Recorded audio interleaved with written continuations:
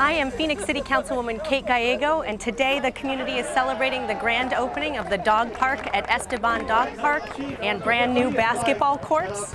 This has been a long time coming. The community has really been asking for a great asset like this, and we are so glad to celebrate this milestone.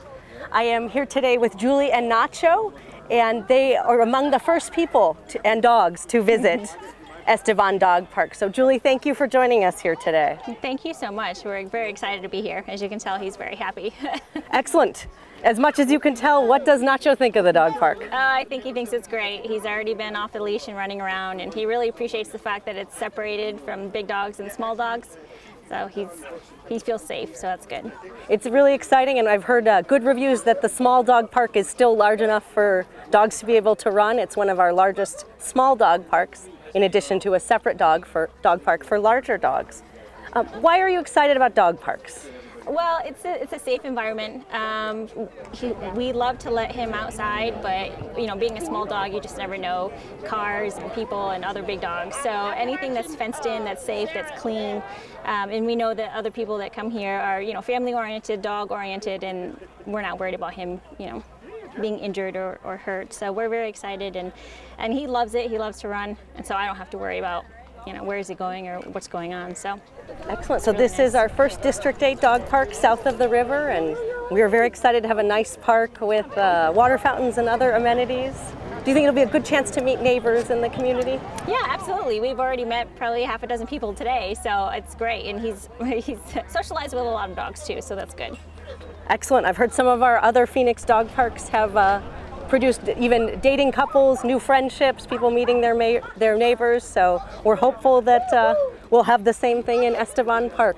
Oh, I hope so. I think it'll be great. Wonderful. Well, thank you for marking us the celebration with us. Bye, Don. We are celebrating the new basketball court at Esteban Park, and I am here with one of our community leaders, Wyatt Moore. Tell us about your involvement with the community. Yes, I'm involved with the community with the Broadway Heritage Neighborhood Association, which is between 24th Street and 32nd Street, between Rozier Road and Elwood. So I've been very instrumental in making sure that I come down here to the park and participate, you know, and enjoy it. I have a son who's 12 years old, and so, you know, he comes down here. We're down practice because he's in the basketball leagues. And I also bring my daughter down here sometimes. You know, we exercise along the park, so this basketball court was really, really big.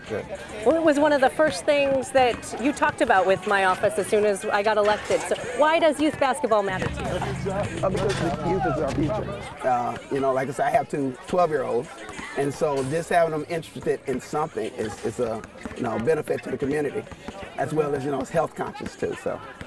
Absolutely. We have a major Fit Phoenix initiative where we're trying to get people of all ages involved in exercise, and I'm predicting this basketball court will be one of our most best used. Well, I hope so, you know, because I'm planning on using it because, like I said, I'm really close to the neighborhood, so it become interesting to come down here. I don't play basketball like I used to, but, you know, just work with my son and see the people he get involved with, you know, it'd be interesting to do. And like I said, me and my daughter can really enjoy this whole park.